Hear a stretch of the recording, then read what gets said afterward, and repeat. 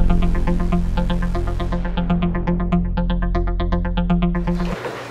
evening. My name is Steve Miller. I'm with McDermott, Pulte Miller. I have John Lloyd, who's our architect from DeLulo Associates, and Elaine DiGangi, who's my client.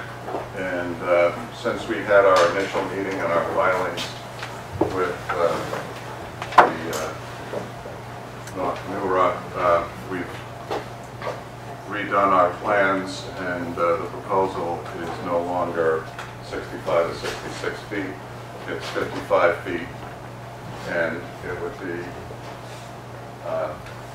the top two floors would be owner-occupied by Mrs. DiGangi. There'd be a roof deck on top, and then we would have 4 apartments underneath for rental.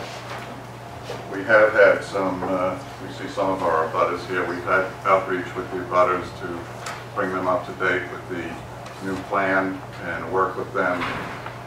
It'll be a process as far as the construction. This is going to need demolition. We're going to need some excavation. So it's going to be an ongoing process on developing the exterior of the plan and working with them on the construction.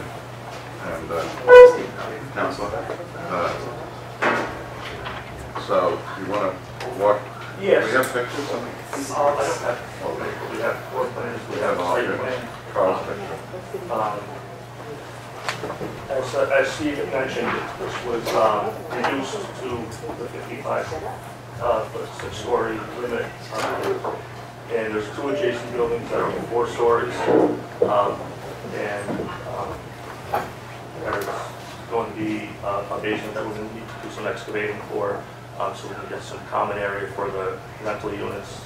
There'll be some utilities down there, sprinkler system. So the building will be fully sprinkler, be an elevator in the building, which will be helpful. That's pretty much it. Now we will have more elevations as we progress, some side views and some, some roof plans and stuff like that. There'll be a private roof deck for the use of Mrs. DiGangi only. Sorry. No, that's okay. I mean, there's not much more. I'm be glad to answer any questions. It's going to be a brick building with a steel structure with mainly non-combustible materials. As I said, a sprinkler building. All further building code. Do we have any butters here? Would you like to speak? Go right ahead. Name and speak. Carl Sugoni, 7 Street next door. I actually met with these people, Ms. DiGangi, this week, and kind of gone over some concerns that we might have had in terms of height and in terms of possibility of changing some floor plans to allow for a mirror image notch that might happen within the plans, just to allow for more sunlight against number 7 Hooper Street, as that's a west-facing set of windows. That side would actually be across. That's in fact if they went all the way to the property line, all the way through. I think tentatively we've kind of been on track with it. I don't know if they've done anything else since that, as we spoke earlier this week, in terms of any other elevations or drawings. No, it might have been made alternates. Pretty much generally, we wish them good luck on their project. It's certainly a whole lot better than what's been there. An eyesore for 23 years, full of dampness and water. It's progress. And, I don't really see any other difficulties except a few of those small things. They're going to take care of a fire escape situation that now has safe way onto the roof of existing number 9.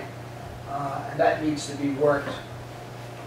Good luck to them with the fire department. You can't put a nut or a bolt on fire escapes today. They will handle it. They're sure they will, hopefully.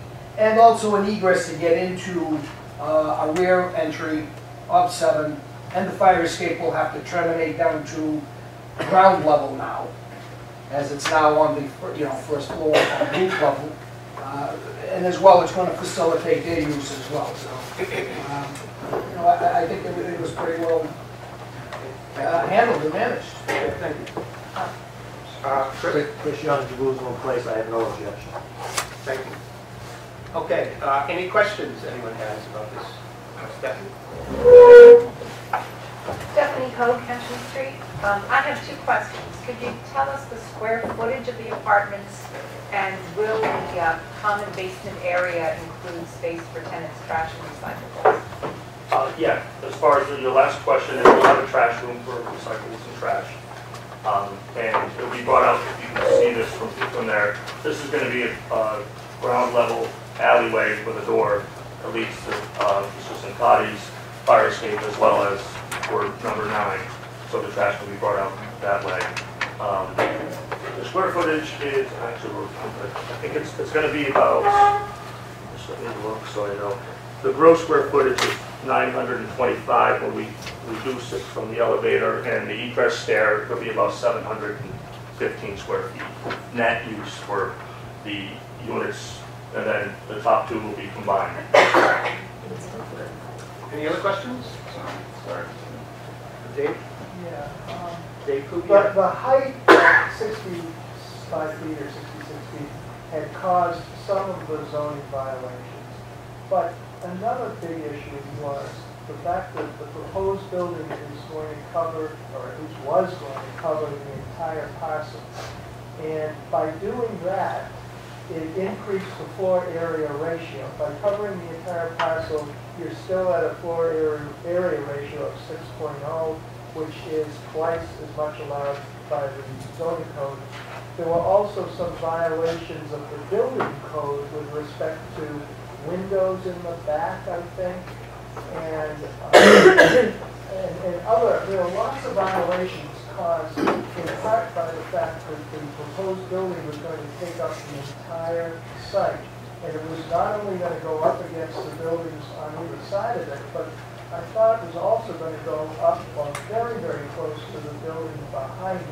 I'm wondering, does Mr. Young own the 2-story building behind it? What's the use of that building? Residential. Residential. And there's no windows behind there, No. or doors or anything? No. So you entered that from the higher building next to it? That's correct. Because I noted, I couldn't find any doors to that smaller building. Okay, so you're aware that this is going to go up. How close to his building? It's going to be right up against it. And to address your window situation, I guess, or question, is the first level is going to be a 1-bedroom unit, obviously with the bedroom in the front to get its required windows. The way that we have it laid out, we're going to be using some borrowed light from the front windows to get into the living space, the kitchen and living room area. We're going to have, some sliding glass door type of a So situation. the only This will be windows in the first floor unit will be the windows in the front of the building. Yes, absolutely. Is that the case with the second floor as well? That is also the case with the second floor. And then as we go up, we'll have a rear windows, and then as we get up here where windows on the sides will be allowed. And can you explain the emergency egress from the building? You're proposing fire escapes which are not allowed by the building code for new buildings. And typically they would want you to build a second staircase, emergency staircase. But to create more living space, you're proposing to put in a fire escape. Where will that fire escape be? And how will people get away from the building if it's on fire? Especially, how will the first 2 floors, the people in the first 2 floors be able to get away from a fire that could start at the front of the building? And one last question on fire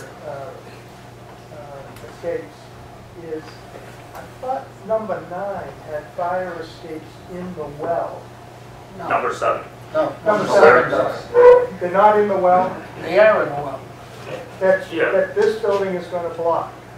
Potentially, yes. Okay. Whether or not they create a mirror image well, which you hope that they will do, It was a request. how will people escape the well once they climb down the fire escape? Well, I think they brought that to your attention. They have a corridor, which of course would have to, comply with, fire timing regulations, 3-hour, 4-hour alleyway, you might say, okay, with the front door there, where you'd be able to go from the street right to the well area. And that will be, you know, be able to egress, I would imagine, you know, from the well outside, Panic Hardware, and as well keyed entry from the street in. So, yeah, there is a safe way, and that was, as well as for the benefit of their building, it's also for the benefit of number 7, because those fire escapes have been there since the building was built, and they just need to continue on down to the ground level so that they can access that well area. Is that That's correct, Carl. exactly how you... You definitely focus So if there's a fire at the front of the building, both the primary egress from the first 2 floors and the emergency egress will be to the front of the building? I would guess so, and I would imagine, I suppose the architect could say it better, as I had to do in remodeling number 7, is to have a 4-hour wall, you know, produced within the primary entrance of my own piece of property, which is fine. It could have been anything, and I'm sure they'll need to do the same. Ceiling and walls as well. We'll be up against a brick wall like that on number 7's property, for one. They would need a firewall, I'm sure, within that alleyway space. I mean, obviously, we will have to abide by what the fire department's requesting. And if we reach a, you know, a point where we can't get past it, we'll have to redevelop something. But this is what we're trying to get through now. It's going to be a non-combustible materials building. It's going to be fully so there's going to be a lot of safety factors involved. I would expect a variance from the building built on the fire escapes. Okay, thank you. Any other questions? Timber on Commercial Street. So the total height of the building is 55 feet Right. with head house, roof deck, everything is 55 Well, feet? That would be the top of the parapet. There's going to be So there'll be a head house for the elevator, which will be inset. You won't see it from the street. But will it be higher than 55 feet? Yes. All mechanical, yes, okay. And second question is, it says 6 two-bedroom apartments. Is that 2 on each floor? Is that That's 1 on it, each that's floor? it. That was from the last Oh. hearing when it was a 7-story building. There's, Mr. Ganji is going to have the top 2 floors, and then Yeah. there'll be 4 two-bedroom, well, Okay, 3 so one on two-bedroom each apartments floor. and And 1 one bedroom. bedroom. At the front level. Thanks. Okay, would anyone like to speak There's for another or against? Oh, go ahead. Hi, I'm just Nikki Radner Street. Going back to Stephanie Ho's question, I think was your question about the square footage of the apartments. Then the first floor apartment will not be 715 square feet. You're correct. It will be, It'll be less the alleyway. how big will the first floor I apartment can estimate it'll be 5 times, it'll be probably like 600 and, probably 600 square feet for the 1 bedroom. and the others will be 715? 715, yes. The second floor as well? Second floor as well, yeah. The alleyway is just on ground level. Something additional, Dave? Following up on Tim's question about rooftop structures, we weren't given any plans, and also plans have changed since CLC meeting. So I have no idea what's going to be built on the roof. And will what's being built on the roof require zoning relief? No. And if so, we need to know exactly what's proposed. It'll be mechanicals, which are just part of that, and a roof deck, which I already said that would not go over the 55-foot parapet. And the mechanicals are not, as you know, not part of the 55-foot zone. What about the size of the hen house? But that'll go up, it's in the rear of the building. And I was directed from the project architect, that does not go into count towards the zoning. We'll give you, as soon as, obviously, as you know, since the meeting that had with your committee, the plans have changed. So we'll have some plans probably next week or so, which we're happy to provide you. Yeah, it would be good to have those plans, but we just need to know if we're supporting this, we're really talking about, we're supporting it based upon a violation. We just want to make sure we know all of the various zoning violations at this site. So the mechanical would be a zoning violation. We're not, and we'll stipulate to that. Yeah, the roof deck might be. Well, if it's below the, if it's at the 55-foot below the parapet, it shouldn't be. possible. Well, yeah, it's not gonna go higher than 55 feet. Tonight's argument, assuming that the roof deck is part of the variance request, I think is a safe assumption. And we'll provide you with the plans as soon as he gets to work and prepared. And we'll assume that the head house for now is not large enough, that is because It's not going to not trigger. be inhabitable, it's a mechanical headhouse. Okay, I have a question. If everything goes smoothly, what's the schedule? Starting date, finish date, any As idea? soon as possible, Angie has called my office many times, saying, let's go, let's go, let's go, let's go. So as soon as possible. I just had one question in the story about Margin. You said there's going to be an elevator, Yes, and how many stairwells? won't be the one stairwell in the Just elevator. one stairwell? Yes, yes. Okay, and will that be in the front of the building or the back? It's in the back of the building. And the elevator will be in the front? It'll be towards the back and from the stairway. You can look at it there. How much distance?